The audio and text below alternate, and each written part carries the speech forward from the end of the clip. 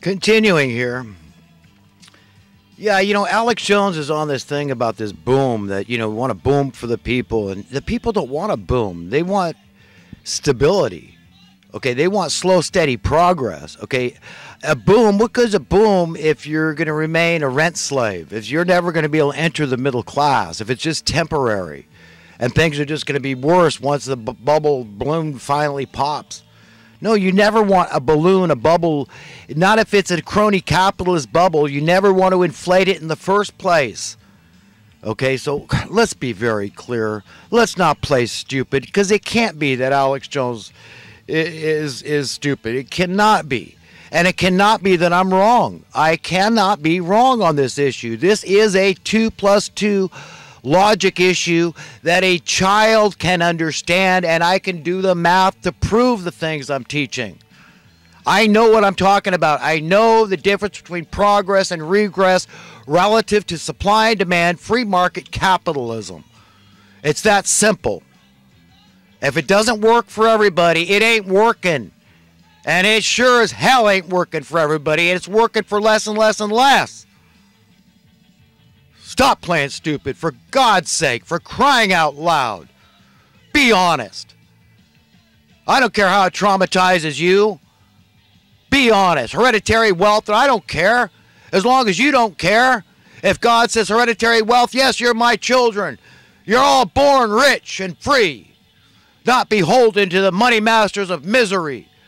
Then let God's will be done on earth as it is in heaven. That's the Lord's Prayer. And that's what's coming. So get used to it. Get used to it. Think long and hard about that. Contemplate about it. Ruminate over that. Chew on that. Put that in your pipe and smoke it. God's will is going to be done on earth as it is in heaven. And there ain't going to be any money when it is. Be very clear, very honest about that. And how are we going to slowly, steadily, gradually extricate ourselves from money, getting off the junk? The opposite economic policies is what have to be implemented. The opposite of the direction, the opposite of crony capitalism. True capitalism based on free market supply and demand. And a definition to progress.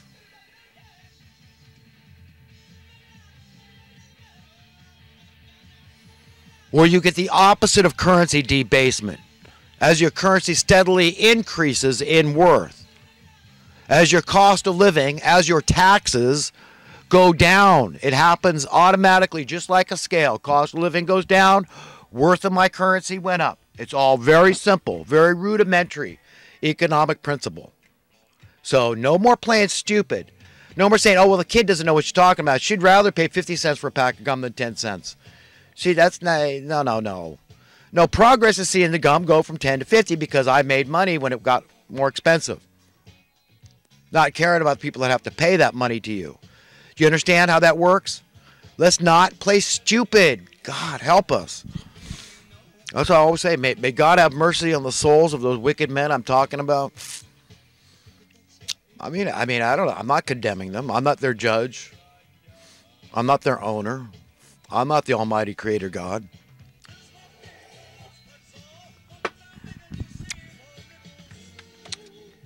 I'm just a nobody, regular guy that happens to know everything about what I'm talking about here in regard to economic principles and the difference between progress and regress, okay, relative to supply and demand capitalism. I know what's supposed to happen. And you don't shrink a wealth disparity by making others poor through socialism, the Robin Hood theory, taking from others. No. You do it through sound economic policy, allowing everybody to be rich. Do you understand how that works? That is the greatest fear of our overlords, the grand puppeteers. They don't want that at all. Okay, these are miserable people. Not because the system wouldn't work and work a lot better.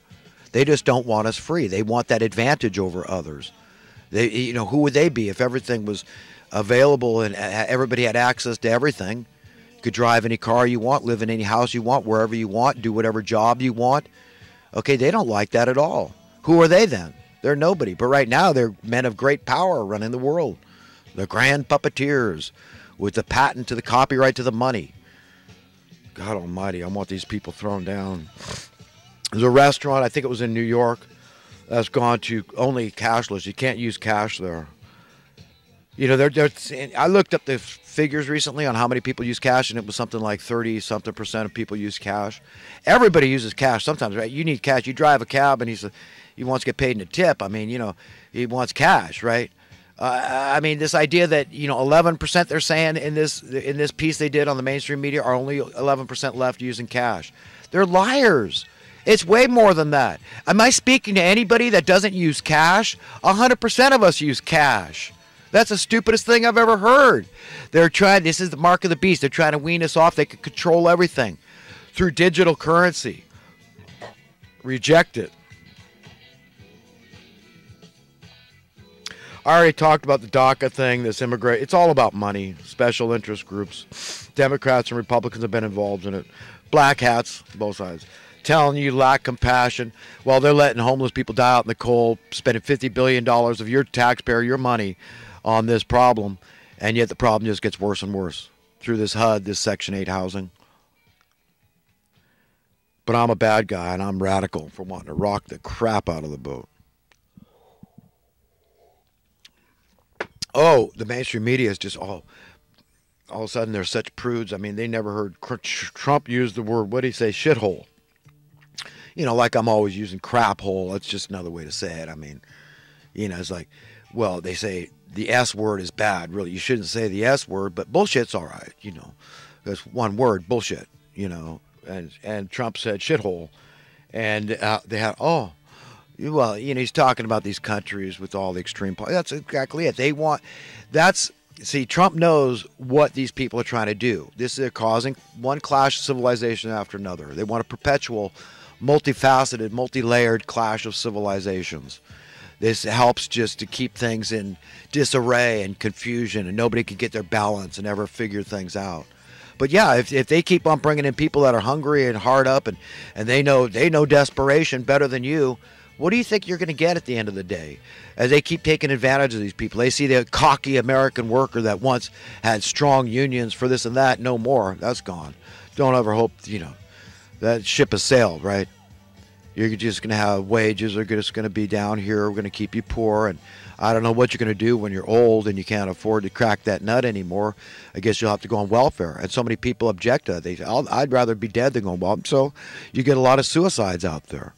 Because people that can't stand, they can't ask a hand out. They pride, oh no, I'd be bad. I'd be like those people I've always been criticizing my whole life. I criticize all those people on food stamps and Section 8 housing, and I just can't do it. I'd rather put a bullet through my brain. Yeah, we're all going to face our maker someday, and that's my warning to everybody that's listening to me. Be very careful how you believe. Be very sober-minded, introspective, circumspective. Ask, seek, and knock, and you shall find. If you're after the truth, the whole truth, and nothing but the truth, no matter where the chips may lay, you'll find it. And that's what I want. I want anybody that hears me to go to heaven, you know, or to try your best. Just like me, I'm trying my best. I don't want God angry at me. We got to know what he's angry about. And you don't warn people that you say, oh, he's really angry at this group of people, this special interest group, these people that are colluding, this monopoly, this, that. Okay, then you have a duty to warn them, to speak out. That's what I'm telling everybody. Speak out. Do something. You can't do nothing. You can't do nothing. It's going to get to you sooner or later. First they came for the tradesmen. Who said that? Then they came for the Jews, and, you know, I didn't do anything. And then they came for the, you know, this group or that group, and I didn't do anything. And finally there was nobody left to stand up for me. And, you know, what could I do? Nobody did anything for me. That's what's going to happen. Don't you understand? I mean, we need God's help, and God is helping. I mean, I don't know how people cope how bad things are. I mean, I have a very hard time. I've got to, you know, it's very cathartic for me to speak on video. I need to get things off my chest, okay? And that's what I do. But until I see this ship turn around, until I see this train stop and get on a new track, I'm going to still keep bitching and moaning and complaining. And I'm not doing it for myself. I'm a spoiled brat. As far as I'm concerned, everything is relative. So relative to some poor bastard going to die out on the street, I can hardly live with myself. God knows that's true. When I go to bed at night, I think, oh my God, help my brothers and sisters. Please, God, help us. These aren't criminals, God. They're just desperately poor people. No more shelters, God. Please, God, provide housing for these people.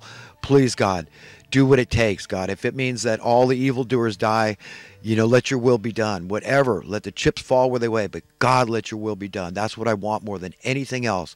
More than $10 trillion. Okay? I want the wound on the collective body of humanity bound. Okay? I must have that. And I do believe Trump is working that direction. Okay? And if I'm wrong, I'm wrong. I have a right to be wrong. But I'm going to hang in there. I'm going to trust in him because I think he is a good man. I don't care how rich he is. Bible doesn't say you're evil for being rich. He's doing something. He understands the same philosophy I talk about. I could go out and make 10 times as much money as Trump and give it all to my favorite charity. And the problems I'm talking about just get worse and worse. The system is broken. We don't fundamentally aren't able to confess and admit that so many of the jobs in our society revolve around the problems persisting. They revolve around desperate, extreme poverty, to have the high crime rate, to have the abortions, to have the national debt, to have the dubious wars, to have the social welfare state. Do you understand? I'm not being cynical. I'm being truthful, as truthful as I possibly can be. I mean, if God's got words he wants me to speak, please, let me speak them, God. That's all I'm saying. And anybody can do it. We have equal access to the Holy Spirit of truth. Okay? And that's what we should all be using, that power that comes from above that all of us can let flow through us. And we can be conduits. And we can, kind of force it on other people. We've got to demand that ignorance is not bliss. And I'm not going to let you live, or him or her or anybody. And if you try to fight the Spirit of truth, then you're going down like the story of Ananias and Sapphira. The Holy Spirit can strike you dead. If you try to lie to your own conscience, who are you? You're nobody. You're on your way to hell. You believe in inequality, well, the sky's the limit. You've got no standing. You can't tell anybody else that I think inequality blew out over here. And you're just going to fight. Oh, well, I'm fighting against that guy, but I believe in inequality too. See, you're two birds of a feather. You flock together on your way to hell. All we've had is growing inequality my whole life. I'm 59 years old. Ever since they assassinated at JFK when I was 5 years old, all I've seen is expanding, growing, wealth disparity, poverty increasing, evil, anti-American crap, communist, totalitarian, authoritarian crap.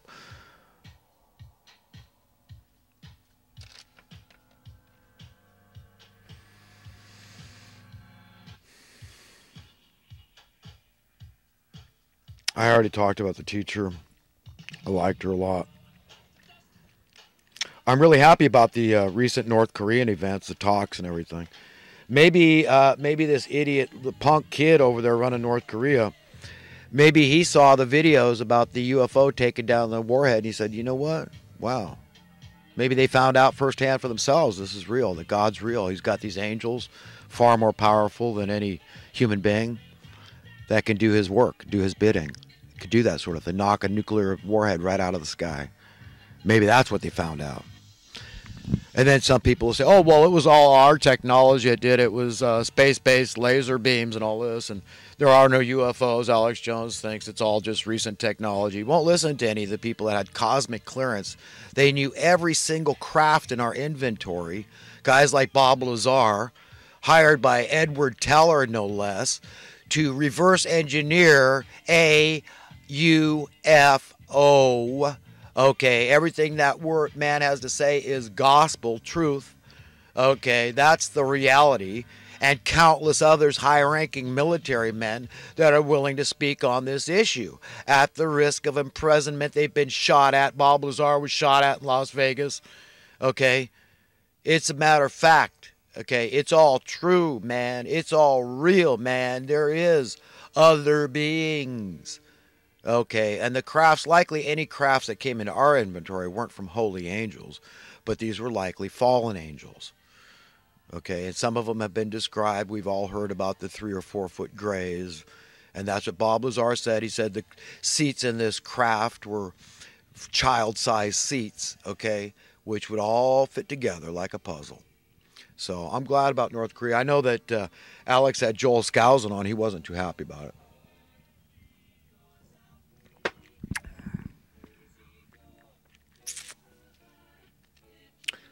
And, I know his reasons. He's not a warmonger. He just thinks that's the right approach. It's a preemptive strike on North Korea. Because if we let them, his philosophy is that if we let them, they'll just back off now, but they'll perfect their missile technology. And, so you can understand it's not like I'm poo pooing what Joel Skousen, he flew fighter jets in Vietnam, I think it was, so. I have a lot of regard for the guy. I mean, I don't know what kind of crap he had to do. I mean, fighter jet could be used to take out the installations that were, enemy installations. So it didn't mean he killed anybody.